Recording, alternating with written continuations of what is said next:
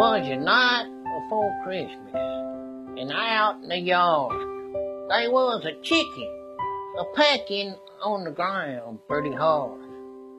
Our stockings was hung at the long branch up high, in hopes that old Sandy Claus just might drop by. The young'uns was snuggled all tight in their beds, 'cause they knew if they got out, they was a whooping ahead. I in my long johns and my muliner jacket, we was jolted awake by a terrible racket. I ran out the door and into the night with a gun in my hand. I was ready for a fight, but I tripped on a duck and she screamed out a quack, and right over yonder, flat on these banks, lay old Doc Adams out like a light. I ran up to him, I said, "Doc, you all right?" Not a peep did he utter.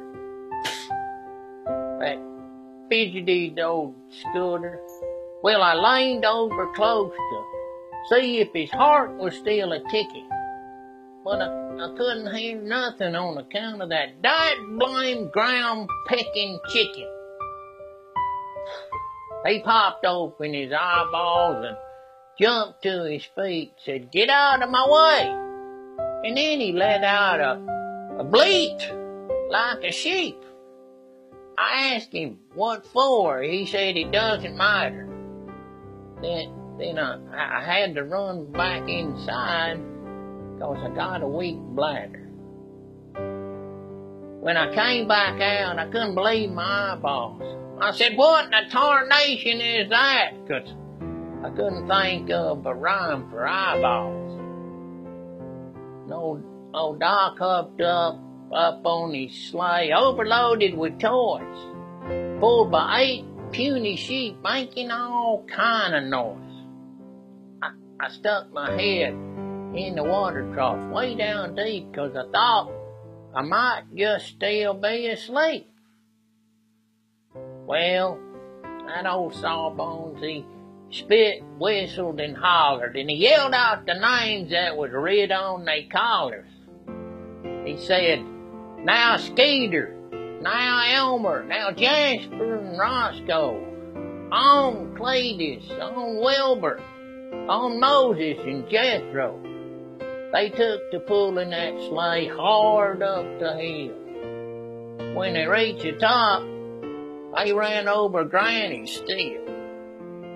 And she started to cussing and shooting at old Doc and his team, and I think she winged him 'cause he let out this girly scream. He yelled at those sheep something fierce, I do declare, and all of a sudden, they was flying in the air.